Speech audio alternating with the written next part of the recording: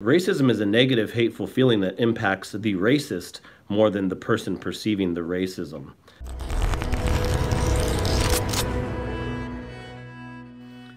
These are red herrings, I was taught from when I was a little kid that racism was wrong. From everyone I know, from everyone. And I still ended up being racist.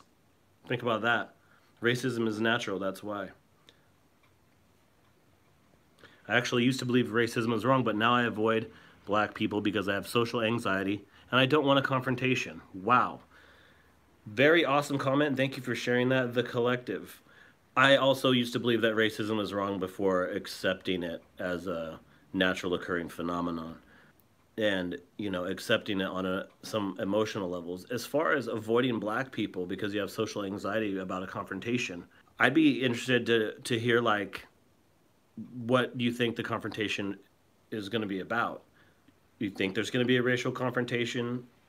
Is there an implication that black people are going to confront you, or that they're going to somehow, know that you're a racist or something? What I would suggest to you, though, as someone who has spent my entire life as a racist around black people, is that you just, if you want to cure your racism, if you're having anxiety about your racism, I totally understand. Racism is emotional. If you weren't here earlier, that's what I was talking about. Most racism is emotional, and racism is a negative, hateful feeling that impacts the racist more than the person perceiving the racism, and that's because the source of the racism, is closer to the expressor of the racism than the recipient. So if racism is toxic, then it would be the expressor who is the victim of the racism, and of course the recipient.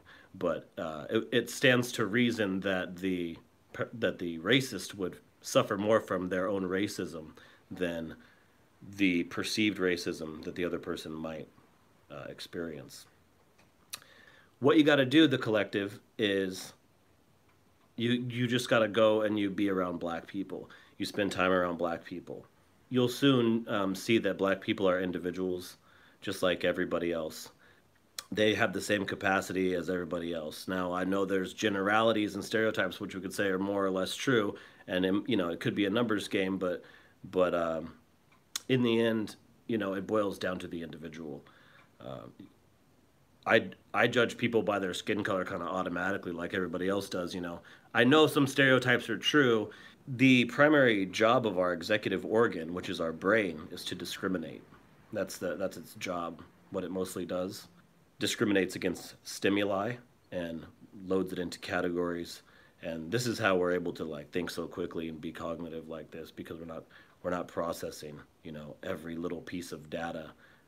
Native Americans aren't real. Hey, the Collective, man. Thanks for that comment. I appreciate you sharing that. Go meet some black people, man. They're fine. They're fine. You'll find that some of the stereotypes are true across the board, and then you'll find exceptions. But, you really got to expose yourself. You meet one guy, and he could probably change your mind, because you'd be like, oh, wait a second. Not all black people are the same, as Joe Biden would have you believe. I'm too scared, he said. Oh, my gosh. I wish I could stay on and talk to you about this, because I've dealt with this myself. Okay, so you're actually scared of black people, or you're scared of the confrontation? Nothing's gonna happen. Just find like one nice looking black man to talk to. That's all you gotta do. Better yet, find a hot black woman. Yeah, find a hot black woman. Tell her, hey, I've been dealing with racism my whole life, and I don't know any black people, and could you help me? No, that might actually not work, but you gotta do it naturally. You gotta. Or you can keep doing you, There's nothing like that you really need to, there's no reason you really need to go out, I guess, unless it's really impacting you.